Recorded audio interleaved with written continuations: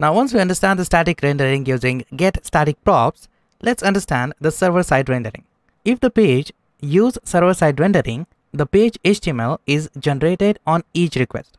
To use server-side rendering for a page, you need to export an async function called getServerSideProps. This function will be called by the server on every request.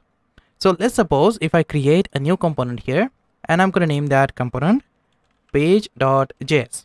And if I just export here a default function which is page, and if I return the same JSX we have inside this home, let's suppose that if I return the same JSX here using this post, let me pass here a parameter post like this. Then if I want to use server-side rendering, then I'm going to export async function called getServerSideProps.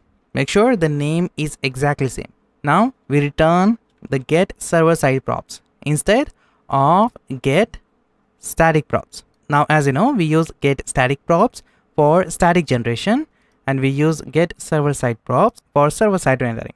Now this function will be called by the server on every request. Now inside this, we fetch the data from the server. So let's suppose that we have here a constant variable response is equal to, and then we fetch this data using fetch function. Right now I don't have any API, so I'm not going to use this fetch function. Instead, I'm just going to use my previous object, this one. So let's suppose that we get the data something like this inside this variable.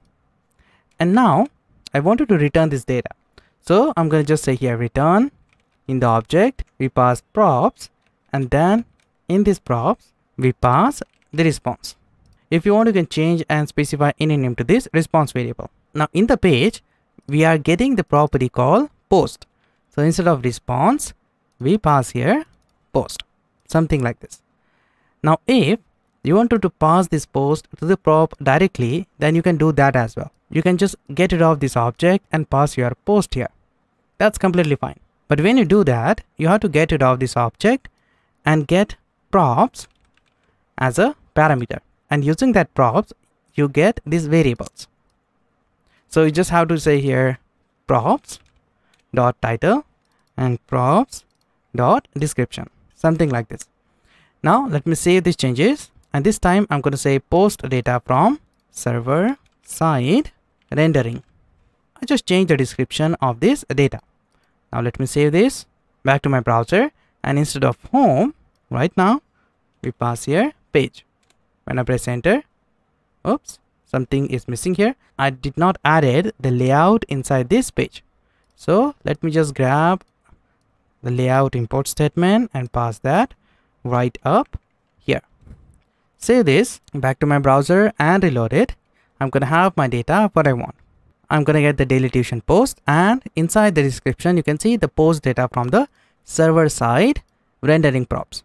So whenever you make a request, on every request the getServerSideProps will automatically execute. The server must compute the result on every request, and the result cannot be cached by CDN without any extra configuration. So using getServerSideProps, it will take time to load the data in the browser. So if you have frequently updated data in your application, then you can easily use this getServerSideProps. So I hope you understand the difference between static rendering and server-side rendering. Next, we'll talk about fetching client-side data.